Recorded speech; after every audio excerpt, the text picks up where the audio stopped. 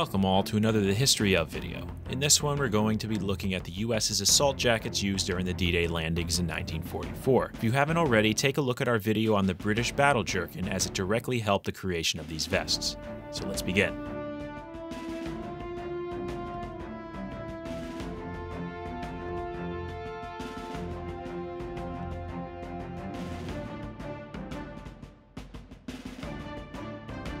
Much like the British battle jerkin seen being used by British and Canadian forces on the beaches of Normandy, the US assault jacket, also referred to as the invasion or assault vest, Normandy assault vest, D-Day vest, or Ranger vest, was a limited issued item used only by select forces. However, what makes it stand apart was its launch into popularity because of the 1998 movie Saving Private Ryan. It was here that for the first time the vest was largely seen by the public, and because of that, it, along with various other items, became more valuable as the collector's value skyrocketed. However, it leads many to wonder, what were these vests and why were they seen only during D-Day and onwards? Well, to fully understand that, let's jump back a bit. As we mentioned in the first part, in 1942, a British ordnance officer, Colonel E.R. Rivers McPherson, unveiled his design for the battle jerkin, his answer to the 1937 webbing equipment that was standard issue to British and most other Commonwealth forces at that time. He believed that the webbing hadn't really been updated over the last few hundred years and served little purpose on the modern-day battlefield. After testing, a little over 20,000 jerkins were developed between the UK and Canada and were seen mainly being used by special forces and many units involved in beach landings, D-Day being the most famous instance. Of those 20,000 plus jerkins, one made it into the hands of US Colonel Wayne Allen, who brought it back with him to the United States to determine whether the idea behind it was sound. The response to the concept was good, but US officials wanted to base their ultimate verdict on whether the British fully intended to adopt the jerkins and phase out the 37 webbing, as doing so would ultimately prove the idea of a single piece of gear was a better one. When the British decided against adopting it as standard issue, the US essentially shelved their idea for a vest. That was until 1943. With American and British leaders continuously attempting to plan some form of invasion of Europe, the realization that a large majority of troops would get there by boat, as well as likely having to fight their way through the Atlantic Wall, resulted in the idea of a single vest resurfacing. After failing to realize that many US forces arriving in England did not have the necessary training to take part in an amphibious landing, the ATC, or Assault Training Center, was hastily assembled and began teaching them in preparation for the future operation. It was here the idea of an assault vest was resurrected, with officials believing that a properly developed one would benefit troops who may find themselves in deep water and sand, as it would help lighten the load and would be easier to take off in a hurry in the event they needed to abandon equipment. This idea also partially came to be because of the state of the US military's current web equipment. Much like British forces, the US had played around with different webbing pieces and equipment since World War I, but instead of a recently updated universal system like the 1937, it was more or less a hodgepodge of newer and older pieces. For the most part though, the suspension system worked. The main issue arose from the haversacks. Going into the war, the US was still using the M1910 and M1928 haversacks. Both were compatible with the webbing system of the time, with the main difference between the two being small, namely updated and repositioned buckles and pouches. However, the issue both versions faced was that they simply weren't made for newer forms of combat seen during World War II. They were optimal for a specific set of items, most of which were tethered to World War I and the interwar period.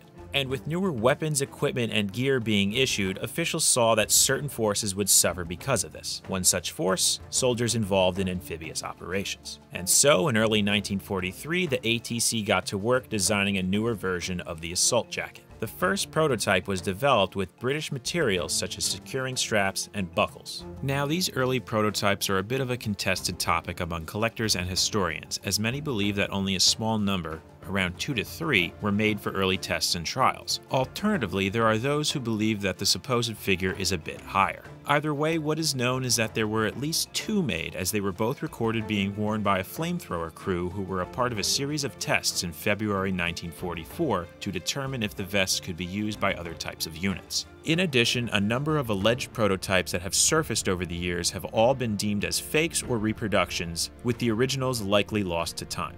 After a bit of trial and error, the completed version was seen sometime between September 1943 and early 1944, with it scheduled to make its way to mass production and distribution. However, there were a few unforeseen challenges that needed to be overcome first. On April 5th, 12,000 vests were requested for the First Army, as this was enough to nearly fully equip the men in the assault regiments and leave a little extra left over to be distributed as seen fit. With the requisition request put in, it was soon realized that the British lacked the means to mass-produce the vests in time for the operation, and so the prototype was airmailed back to the US in the hopes factories could fill the quota. Arriving on the 17th of May, a handful of factories got to work, and over the next week or so, the entire quota of vests, close to 14,000, were made and shipped back to England, where they began to arrive on the 23rd and distributed starting on the 26th.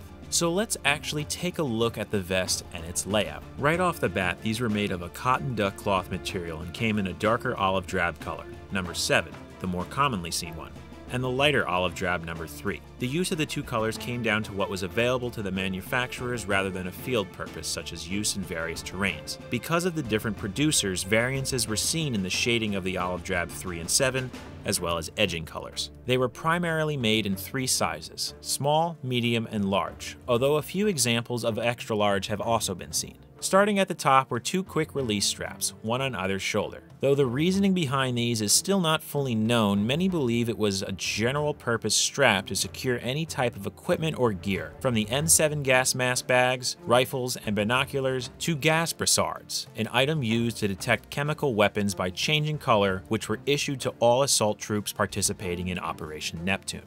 Below, along the front, were 2 quick release straps, one at chest level and one right below the waist. Right above the lower strap was a reinforced section which featured a series of grommets, 2 pairs on the front and 2 on the back, with each pair featuring an opening below it. These were likely to hook additional equipment onto, specifically ones that featured the hook attachment method seen on many pieces since the M1910 system. The hooks would be slotted through the grommets, with the actual hanging section coming out of the opening below them. The problem was the spacing between the grommets and the opening were a little too far apart to actually properly accommodate hanging the pouches and other pieces. So soldiers had to get a little creative with attaching items, usually in the form of cutting the opening a little higher or just jerry-rigging pieces to hang however possible. On the front were 4 general-purpose pouches, 2 inwardly angled ones on the chest, with the other 2 below the waist. These were general-purpose pockets intended for magazines, stripper clips, ammo, and more essential combat items. Next to the 2 lower pouches were 2 smaller ones, which featured a 16-inch long strap intended to secure the standard Mark II fragmentation, the M18 smoke or M15 white phosphorus grenades. On the back, 2 additional pouches were seen, a deeper one towards the upper back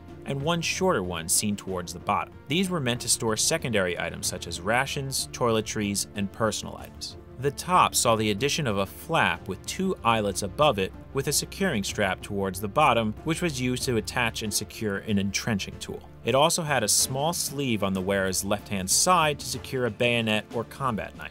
The lower pouch featured 2 small securing straps which could be used to either expand or compress the section depending on what was being stored inside it. Finally, right above the reinforced grommet area were 3 half-oval shaped openings which were for venting.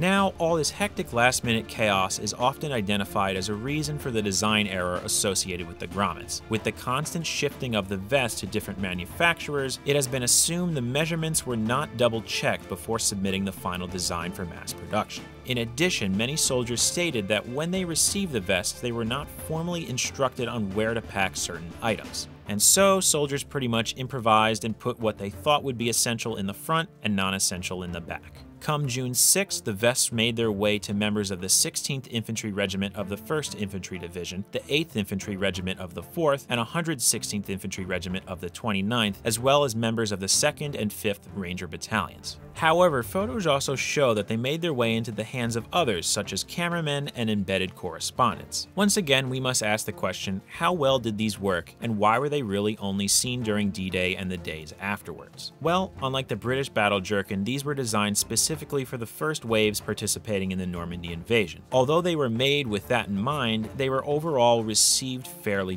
poorly. Many found them to be uncomfortable in that they were too heavy and hot, as well as awkward as they were too long for many wearers. One solution some troops did was simply cut them down to about waist length and sometimes even higher to help with lightening the load as well as helping with movement. However, issues with the vest weren't always a minor inconvenience, but rather a fatal one, as soldiers who found themselves in deep water would often have to quickly ditch them or face sinking and inevitably drowning. The most prevalent cause of this was because despite being fitted with quick-release straps, they often did not work as intended, as they, along with other webbing on the jacket, would swell once exposed to water. In addition, many soldiers who made it ashore found that because the vests were too long and with items in the lower front pockets, they found it nearly impossible to move to a prone position, resulting in them becoming more susceptible to enemy fire. However, even with these issues, a number of vests made their way inland, but as the days progressed, many were abandoned, traded, or replaced for standard webbing, with only a handful continuing to be used afterwards. One of the last spotted uses of the vest was with members of the 1st Infantry Division in the Ardennes during the Battle of the Bulge, which lasted from December 1944 to January 1945. Now, these vests didn't quite just fade into obscurity after D-Day, however. No, in fact, there were 2 more endeavors which were undertaken by the US military. One involving a failed follow-up order by the Army, and a second involving the Marine Corps. In mid-July, a request was sent for an additional 10,000 vests to be made for use by new units. However, being that these vests weren't considered standard issue, as well as the fact that duck cloth was in high demand, the request was put on hold. A reply came through shortly after by the Quartermaster General of the European Theater of Operations, Major General Littlejohn, stating, "I question whether or not these jackets will be of any value other than a war souvenir." After that point, there was little mention about the vests save for a few research and development documents evaluating them from mid-September, which states the number of issues the vests had according to soldiers who wore them. These reports recommended shortening the vests so that they did not move past the waist, as the analysts believed the length, not the material, was to blame for the lack of mobility, as well as moving the lower front pouches up closer towards the chest and removing the lower back section entirely. However, these recommendations likely never saw anything come from them, as no further vests were made. Finally, in December of 1944, the Marine Corps got their hands on 2 sets to study the viability of using them for first-wave beach landing operations, as these were more frequent in the Pacific Theater. They took the idea a step further and assessed whether these could replace their packs, cartridge belts, and suspenders entirely. The results? Pretty much the same across the board. They were too hot, constricting, uncomfortable, had poor weight distribution, and they even said they believed the pockets were more fitted for British magazines and ammunition than US ones. So what happened to the vests after the war? Well, the ones used by landing forces were mostly grabbed up by returning soldiers, as well as many French citizens who found them scattered across the country and were held onto as mementos and keepsakes. However, there were some examples, such as this one of a French soldier in Vietnam during the First Indochina War using them. This likely came to be by way of leftover unissued vests being given to France along with various other equipment and gear after the war, which then made its way over to Southeast Asia. Since then, quite a number of them in both great and clearly used conditions have been seen on the collector's market. Today, they are quite sought after, fetching anywhere from $3,000 to $5,000 US or even more. In addition, because of its increase in popularity because of Saving Private Ryan, many commercial reproductions of various quality have also been seen.